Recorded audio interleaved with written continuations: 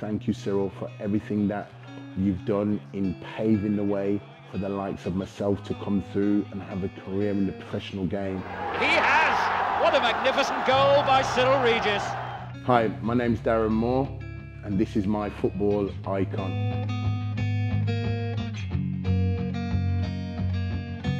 My first memory of Cyril Regis was sitting at home with my dad in the living room and him calling me outside from, I was playing cricket, and he showed me a football match on the TV, and it was West Bromwich Albion was playing on the TV. And I asked my dad what was going on, and he explained the football match. And of course, Cyril was playing with Brendan Batson and Laurie Cunningham. And I just saw the three of them on the pitch, and the pitch being a stage, and of course, all the fans around them. And that was the first time for me where it was sort of birthed in me in terms of becoming a professional footballer, and it was seeing Cyril Regis. Regis took it down beautifully, 2-1. Well, all the talk about Regis isn't just talk.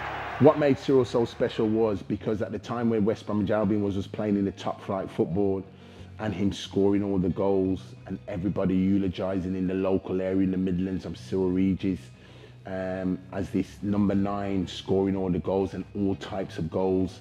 So that made me look up to him and think of somebody that I wanted to become. Now Barnes.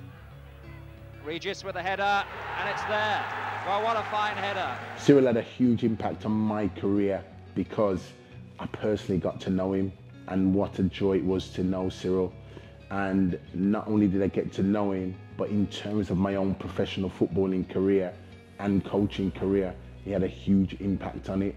The level of advice, the insight to what he had on the football match and the game was absolutely valuable. So I had a lot of contact with Cyril, and I'm grateful to this day for that contact. The best story I have with Cyril is I was playing for Doncaster Rovers and Cyril was playing for Chester, I think it was, and I actually played against him. He was playing under a manager called Kevin Ratcliffe, and I actually played against him.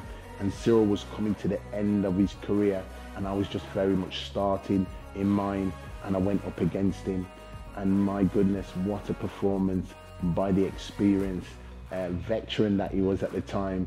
But goodness me, did he teach me a thing or two about centre forward play, hold up play, getting into spaces, bringing me into false spaces on the pitch, and just exposing me. He gave me a lesson that I still remember today, and one of the great performances, and I still remember it today.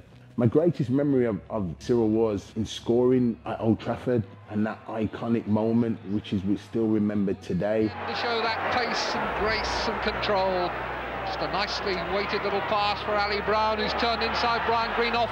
On for Regis. Oh, what a goal! Personally knowing him, and just looking back at that moment and sharing the time then, and he just said that at the time he was a striker full of confidence, and in any situation he'd go in, he'd maximise it, and going to Old Trafford today, him and the West Brom team did, and come out with a memorable victory that we all talk about today.